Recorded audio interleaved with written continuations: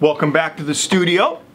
And for this quick topic, I thought I would address a question that seems to be getting a little bit of traction on the reply to the Maxwell video, and that is, what the hell does Cobalt do in a lithium ion battery anyway? What role does it play?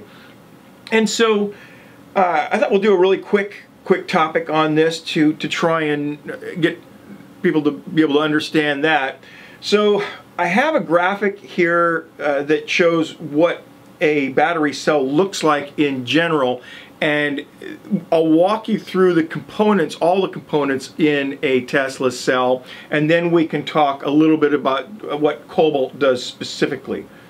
Okay, so here is a Tesla cell, and on one side there you see that you've got a copper foil that's covered in graphite, and then on the opposite side you have a piece of aluminum foil that is covered with NCA. Well, what the hell is NCA? Well, NCA stands for nickel cobalt aluminum, and it's an oxide layer that's applied to the aluminum in the form of a paint.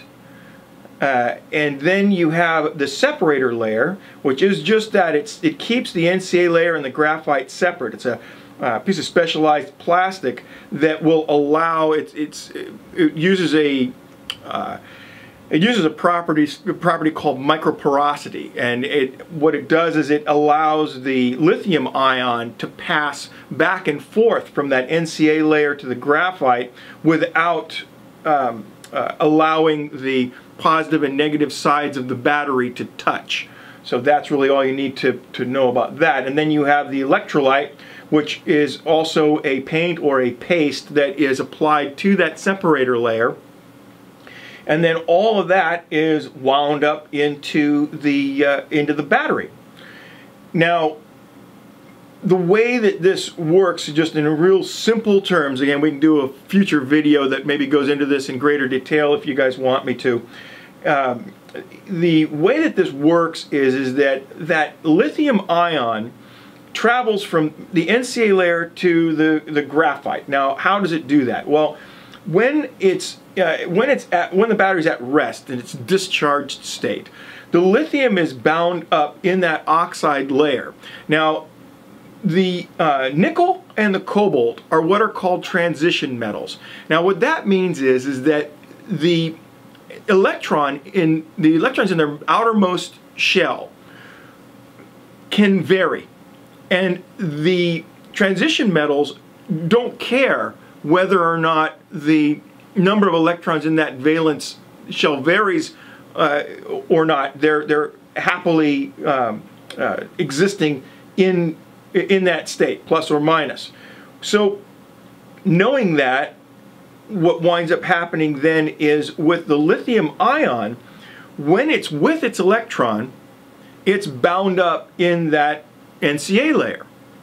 Well, when you apply a charge to the battery and the electron gets stripped off, now remember, the nickel and the cobalt, they'll just give it up. They don't really care whether or not they'll happily allow that electron to leave. Well, the ion of lithium isn't happy in that matrix without its electron. It wants to then seek that out. It wants to go away then from the oxide layer, and it does so then by traveling through that electrolyte and through that separator layer, and then the lithium becomes lodged in the graphite. Well, so where did the electron go? Well, the electron was basically hauled out of the battery while it was being charged, and the electron was then deposited in the graphite. So the lithium has now traveled to the graphite layer. Lithium ion has traveled through the separator to the graphite layer, where it is now lodged in that graphite layer separate from its electron. And the only path that the electron has now to return to the NCA layer to that oxide layer is outside of the battery through that circuit, through a load, all right? And without a load, it's in its charged state. It's ready to discharge. When you apply a load, then that electron travels through your load, back through to the NCA layer, and the lithium ion then travels back through the separator layer and back into that NCA layer where it's happy. And now the battery is at a resting state, or again discharged, waiting to be recharged. Okay, so what the hell is a cobalt for? This is really simple. The cobalt is actually in that oxide layer for the exact same reason that cobalt is in a drill bit. And that is that it's added to the alloy, in this case an oxide layer, but it's added there to impart a strength to the metal. It allows it to be able to take stress.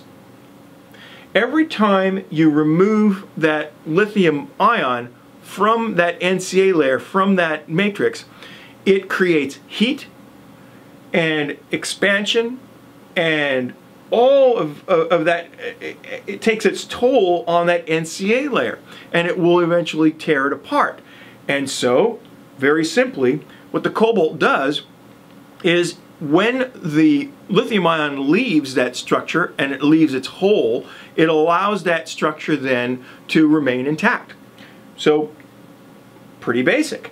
So how do they determine how much cobalt is enough and what ratios to use when they're trying to decide how to create that layer? It's all just testing. They test these various components in various stress by charging them to different voltages and seeing how they react. And they're looking for a wide variety of different things. Not only how much heat does it create, but also how much gas is created within the cell. Is there anything that they're going to need to be aware of as far as trying to figure out how to allow the battery to outgas? They're looking at how the expansion and contraction of the cell tears apart the various components. That's also something that we can maybe cover in a future video, and that is how over time, what is the mechanism by which the lithium ion cells degenerate. But again, we're talking about the cobalt. Well, so by varying the amounts of cobalt in the ratios from with the nickel and the cobalt, they discover that certain formulas will lend themselves to the batteries either being able to be charged to a higher voltage without tearing the cell apart, or that they will be able to go through a certain number of increased discharge charge cycles without tearing the battery up. And again, so you're looking for that happy place in between. You want enough voltage to be in the cell to be able to have it do something useful for you, but you also don't want those voltages to be so high that the battery tears itself up. So with that and experimentation, Tesla's actually been able to get the amount of cobalt that they use in their battery to what's described as almost nothing. Now, the latest information that I've gotten on all of this is that almost nothing is somewhere around 5%, 8%, somewhere in that almost nothing region. Folks that are in industry may chime in the comment section and correct this and tell me, you know, if they know for a certainty, can back up that information, what those percentages are. But let me close this out by mentioning why knowing those percentages is so important. So the nickel is derived from an ore called laterite. And laterite, depending on where it's mined on the planet, has various compositions. some of it higher in nickel, some of it higher in cobalt. The general range for laterite, you wind up with 1.5% to 2.5% of nickel in the laterite, but you also wind up with a variability of between 0.1% and 1.5% of cobalt in the laterite. Well, if I were an investor, I'd be keenly interested to know what percentage Tesla is using of cobalt to nickel, because you can probably find a mine that already has close to those ratios. And so in that instance, it's a one-stop shopping for your oxide layer for the most part. And so that, to me, I would be very interested in finding that rather than trying to source my cobalt and being assured that it wasn't coming from the Congo. So right now there's a huge problem with cobalt not being able to be adequately traced as far as its origins. And this becomes a problem because some of the richest concentrations of cobalt, if that's actually what you're just trying to mine as a substance, happen to be in some of the countries that value human life the least. And we have to go into this trying to be very responsible about where we obtain these materials to get the batteries, and also moving forward that we ensure that we support manufacturers that are able to reclaim almost all of these materials when the battery reaches its end of life. That is the responsible thing to do moving forward, and we just have to ensure that as consumers that we do enough research to find out which companies are honoring that. Currently, Tesla slash Panasonic seems to be honoring that better than just about any other company that I've been able to look at. When you look at companies that have very high percentages of cobalt in their battery, in other words, those percentages that exceed the percentages of cobalt that is present in intrinsic copper mining and intrinsic nickel mining, then you wind up questioning where this extra cobalt is coming from. So that's about it. That's what cobalt does in the lithium ion battery.